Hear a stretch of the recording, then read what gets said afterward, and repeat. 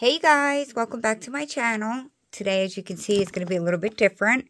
And I'm just going to show you a little bit of the band collection that I have and I guess how I store them. It's nothing too crazy, but I just thought I'd show you what I have. I didn't have a good filming location to fit this stuff on, so we are on my pool table. So ignore the background. Okay, so my first three big cases that I have here, I've had for so many years. They are crusty and old, but they are my three main band holders, I guess you can say. I have my favorite one here, which holds all of my limited edition bands, which are from rainbowloom.com. And these are like the round bands that I use on my channel. So yeah, I love these so much. And actually lately what I've been doing is when I'm done making a tutorial, I will take that bracelet apart, save the band because I don't want to run out of them. And I'm trying not to keep buying bands when I don't have to. So yeah, that's my limited edition case. This one here it's got a combination of, oh, sorry, it's kind of hard to do this, you guys. This is a combination of my silicone band, which is in the top row here. I don't know if these are the Egyptian bands or not, but they're all the 300 pack bands from rainbowloom.com. They are not very stretchy. They're more of like the sticky, textured bands. These are the Sweets collection. I love all of these. They're really good for hook-onlys too. So that's my second, I guess, favorite. And then this is my opaque band. This was my very first setup that I've ever done, and it's been this way ever since. I just, fill in spots as it gets empty. But this has all of my regular opaque bands. And then I do have a couple different, zebra bands and medieval 600 pack bands in there. I just received these ones here from winning Loom Star of the Week. So I filled those in there. Here is one of the kits that I use a lot. I have one of my looms in it. I actually take this when I pick my son up from school. And I kind of play around on the loom while I'm waiting for him. But I actually filled this in it. I think I told you guys this was a kit, and I apologize. The bands all came in a separate thing, and then I filled them in, and I'll show you what I bought it in a minute. But these were the pastels. These were the old pastels up here. It came in a treasure box. These are the new pastels, and the reason I'm saying new and old is they are different now. This is the old one. These are the new. I don't know if you can actually tell just by looking. The old ones have more of a snap to it. It's more like elastic and kind of like plasticky, whereas the new ones are soft. They still have a good stretch, but it's more like squishy. It's the best that I can describe it. I love them both though, so no complaints here. The center row is the glow-in-the-dark treasure box. So this is definitely one of my favorites. This one here is an actual kit.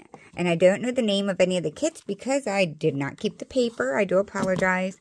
But here is one of those. I do like the variety of colors. I don't really use any of the beads and stuff, so they're still in there. It comes with these little things. Sometimes it comes with the blue or the purple looms. I just bag them up. I have a whole bag of them in the back of my basement. I stick to the original rainbow loom like these, but a lot of these do come with that. So this is another kit that I customized myself. I bought the neon treasure box, the sparkle treasure box from, I believe it was Michael's craft store. I either got these from Hobby Lobby, Joann's Fabric, or Michael's craft store. And then I just customized it. This last one here, I believe, was one of those smaller kits, the anniversary edition, if I'm not mistaken. And I just customized it with those. These are some of my favorite bands as well. This kit here, I love the bands that are in it, but unfortunately, I don't really use it. And the reason is because they break so easily. A lot of my designs are very tight. I can't take the chance of being halfway done it and have a band break, which that's the risk you take when looming. But this, every time I use these, something breaks, and that makes me upset, so I don't use them. So I think I'm just going to start using these. They're very, very stretchy. I think I'm going to start using these for hook-onlys because they are so pretty. But they just don't work for me for the loom. Do any of you guys have that problem with these dual-layered stretchy kit band? Let me know. So that's those. I have this little teeny tiny kit here. I feel like I'm kind of all over the place. I don't know how to do storage videos. I can do a tutorial. I cannot do storage. Okay, so this is one of the little pastel kits. Love this little guy here. I've seen these for so long and never got the little ones. I always get one with the loom in it. Love it. So I'm going to get more of those. And then these are just two that I threw random bands in.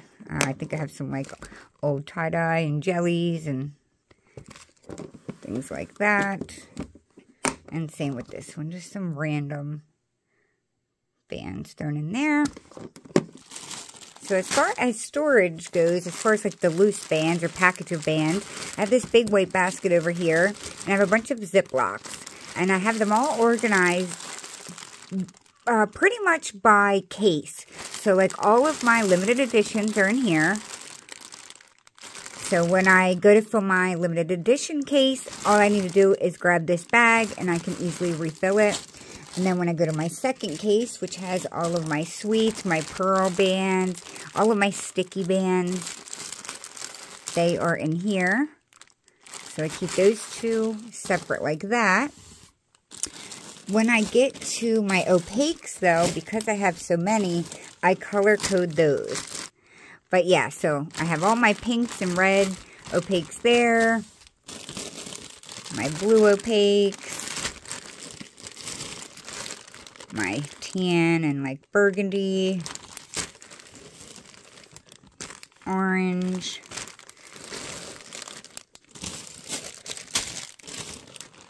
my greens,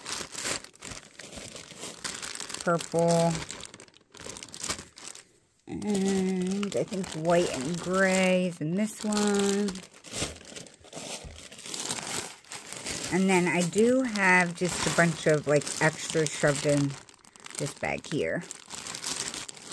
And then lastly, I have these refills of my treasure box and a C-clip.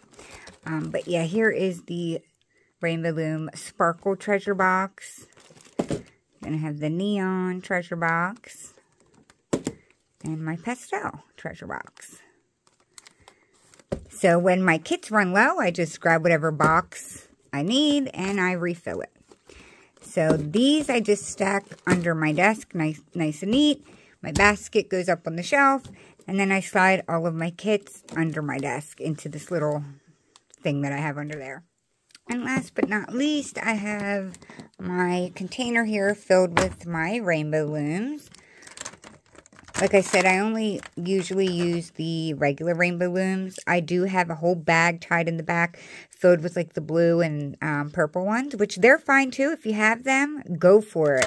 But I have so many of these, I just use these ones. So I think I have like 14 or 15 looms. I'm not sure. They're like all over my basement, but this is what I have in this container right here. I have 2 monster tails right there.